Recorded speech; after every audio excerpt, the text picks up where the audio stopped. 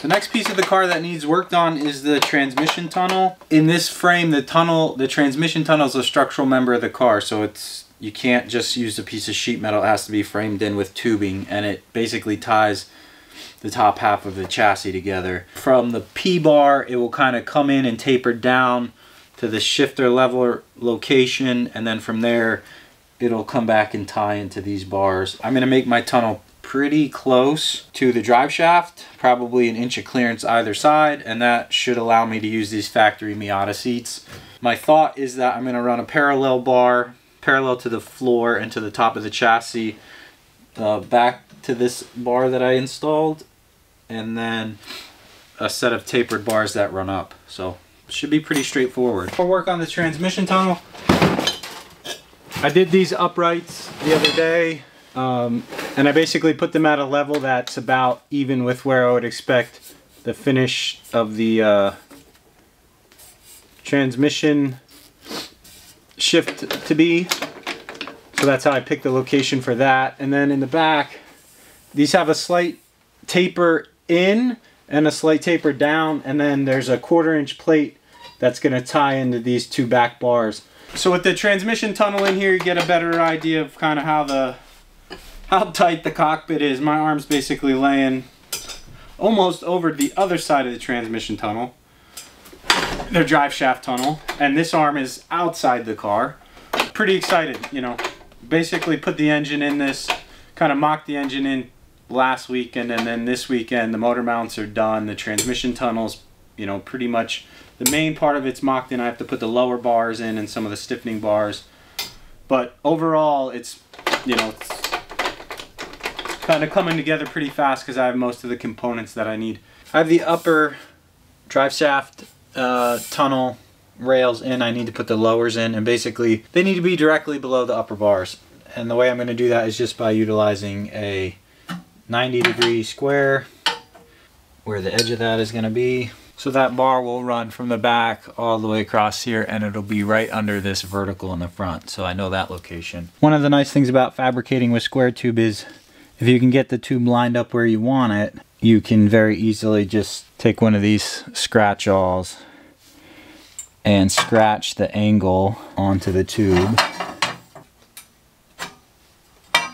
So once you scratch that, you can cut it, and it's basically going to be perfect length, and it'll just slide right into place. Fabricating with square tube is much easier than fabricating with round tube. So here's the tube. It's a little long, so I'm just going to use this flap disc. So the thing here is this flap disc is 60 grit. So these come in different grits. When you're kind of trimming the length of a tube down, you want a 60 or 40. Makes it work more like a grinding wheel than a flap.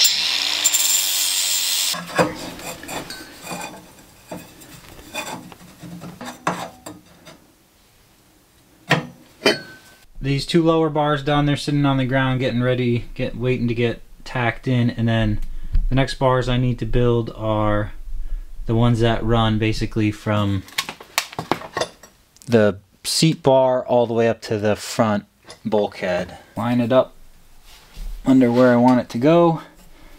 Use a scratch-awl. So on that scratch-awl mark, if you can see it, but there's actually two lines. One line is when you keep the awl flat against the surface, and the other is if you kind of push it down in the corner and scratching it, you know, kind of flat versus having it out like that where it's gonna kind of not be in the plane of this. It's hard to explain. I just got to know that I cut the shorter one.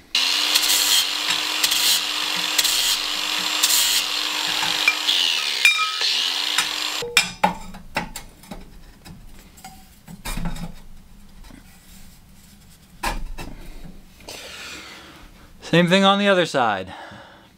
So I'm getting ready to weld in all these lower rails, but I wanted to kind of demonstrate something about this chassis. So it's basically like the main outer rails of this chassis, and then after that's done, you have to go through and put a bunch of diagonal stiffeners and the flooring. But I'm going to stand on the back of the chassis and jump on it a little bit, and I want you to watch that tube right there. Watch this tube. So hopefully you can see that tube, and I'm bouncing my weight on it and that tube is flexing probably an 1/8 of an inch, maybe a little bit more. And that's because the chassis here has a lot of additional stiffening structure that you have to put into it.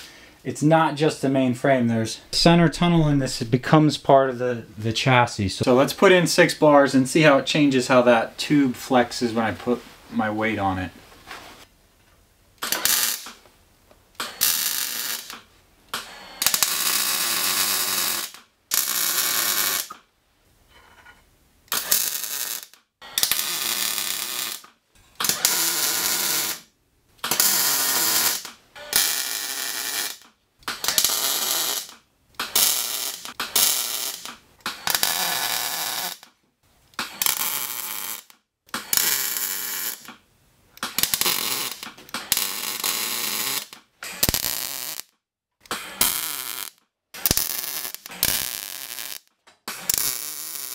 See how much it moves with those bottom cross members in. It's not moving at all.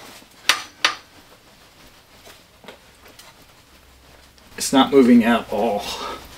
Real life example of how that chassis design works. You know, you stress the chassis in a certain way, you see what moves, and then if something moves apart or together, you control that dimension, and that rigid, you know, makes the chassis more rigid.